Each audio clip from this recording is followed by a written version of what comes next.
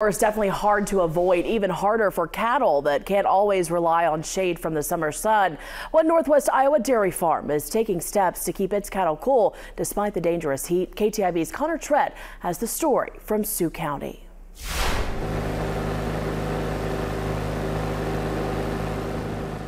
With temperatures toying with triple digits in recent days, cattle farmers try to keep their livestock cool as things heat up.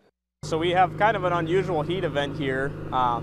Combination of not very much airflow, humidity, and obviously the temperature, and all the combination of those things together can make a deadly combination for the cattle.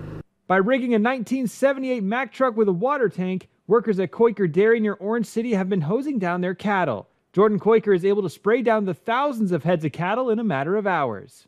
The tank probably holds just over 5,000 gallons. And that'll take around 3 hours to unload.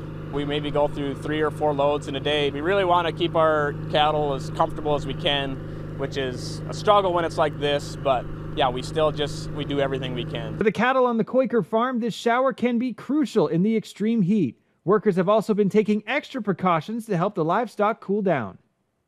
Just soaking the steer's hide can cool them down a tremendous amount. Just getting the body temperature down as much as we can. And it's almost equally as important getting the ground wet, probably, just to cool the ground down underneath them. And we also have put out some extra water tanks, a few sprinklers, and yeah, just running this thing as often as we can, just doing what we can to get them by.